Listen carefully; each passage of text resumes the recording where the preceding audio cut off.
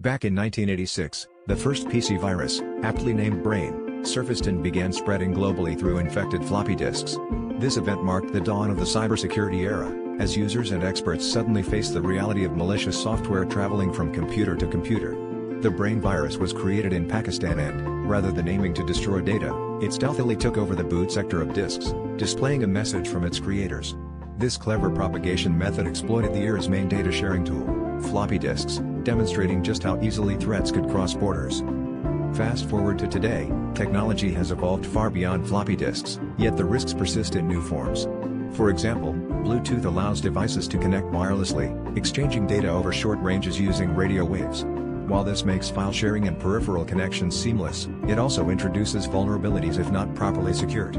Similarly, understanding the difference between RAM, which temporarily stores data for quick access, and storage, which keeps data long-term, is key to optimizing device performance. Solid-state drives, SSDs, outperform traditional hard disk drives, HDDs, because they have no moving parts, enabling faster data retrieval and improved durability.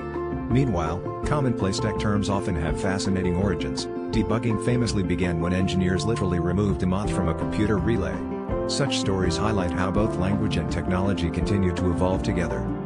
In our current digital landscape, practices like using VPNs for privacy, recognizing phishing emails in seconds, organizing desktops, and knowing when to clear your cache are essential for everyday users.